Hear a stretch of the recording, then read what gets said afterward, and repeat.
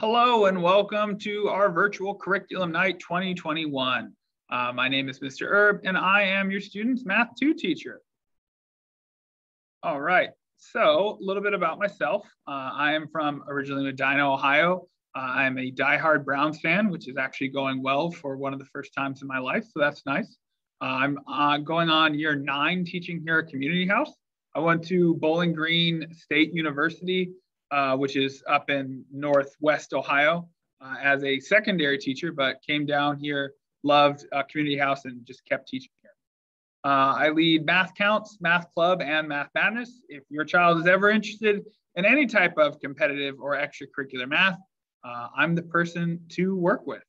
I'm a 2019 PAMEST awardee, a DoD STEM ambassador this year, and a Edith May Slife awardee this year. I also want to thank the parents who nominated me for the latter of the awards, and thanking you guys to give me that opportunity to host the AMC 8 and 10 for you.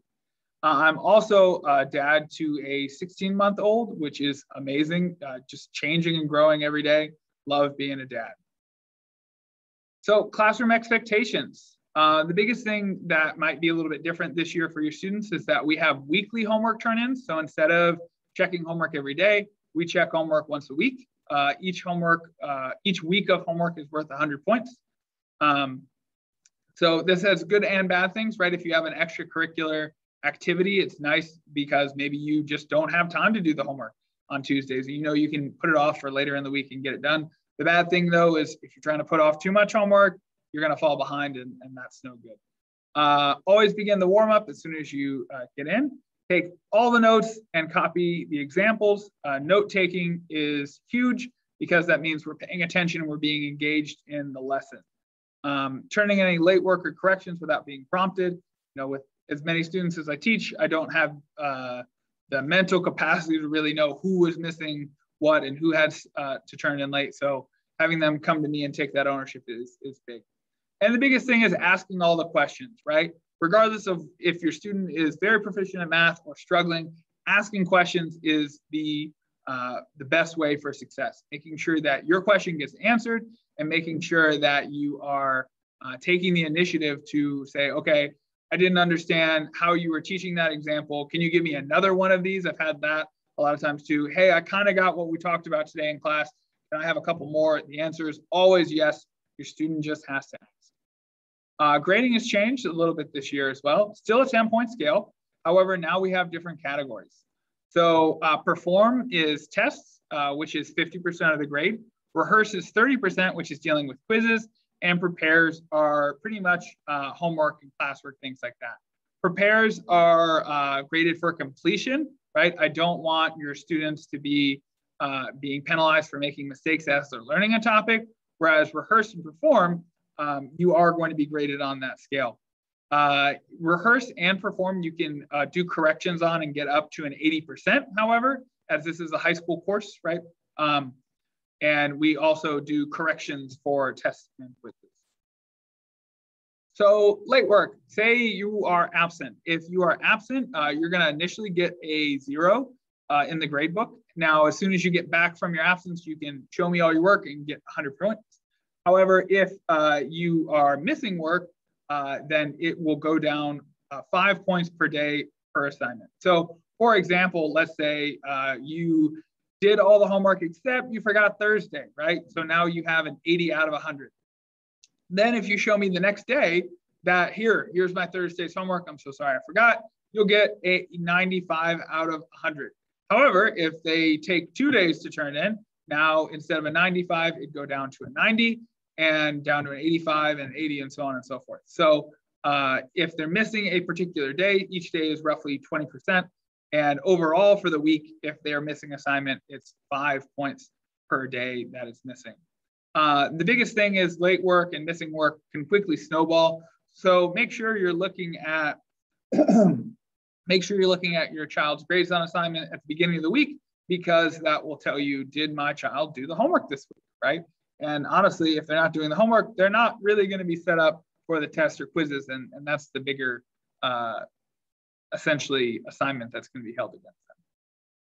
Test corrections. So on every test, students are going to do corrections. Whether they got a 25 or a 95, every student is going to be doing corrections. We always can learn from our mistakes, whether they be small or big, and we want to do that so that way we can continue to grow as students. If your grade is between a 70 and 79, these corrections will bring it up to an 80. If it's below that, then potentially a retest. However, on these first couple of tests, we're just doing the corrections is all we need to get it up to an 80. They have a 2-week period from getting back their test to doing the corrections. Usually I just try to assign it for the end of the week. Now, let's say your child has a 90 and they're doing corrections. What is the point of the corrections? Well, the corrections is actually one of their homework grades as well. It'll go in as one of your homework assignments this week was doing corrections. So if they're not doing that, then they're obviously missing out on that assignment. If your student's absent, they can check the wiki for missing assignments.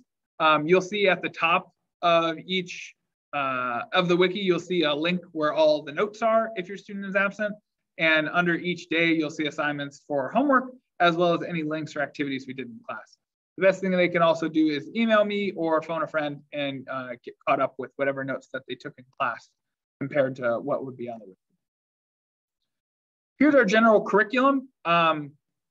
We already started off with matrices. We're finishing up with geometry and constructions right now.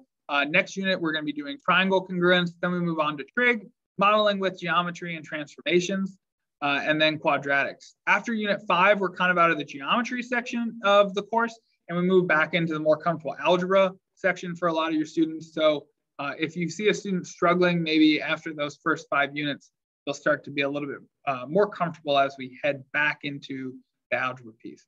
So we go quadratics, functions, polynomials, rational functions, logs, trig graphs, the unit circle, and stats. I know this looks like a lot of curriculum.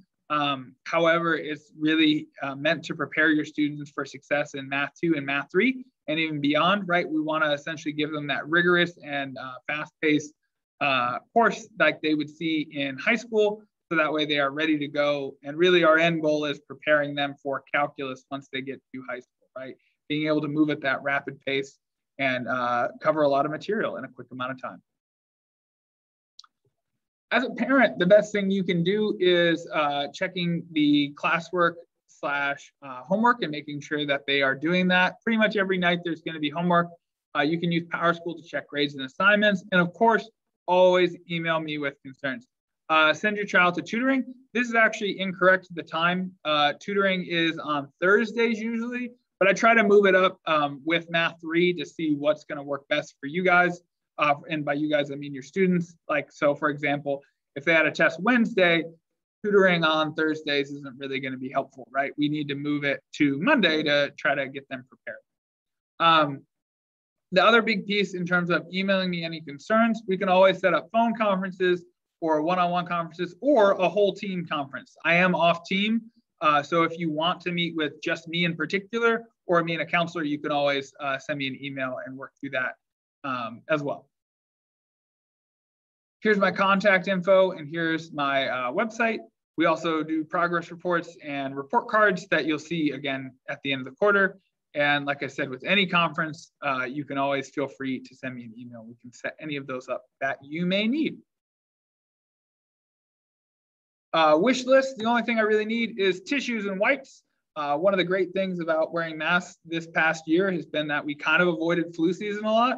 Hopefully that'll be the same thing now. We have a decent amount of tissues, but a couple more boxes never hurts. Wipes are also nice just for cleaning desks as well.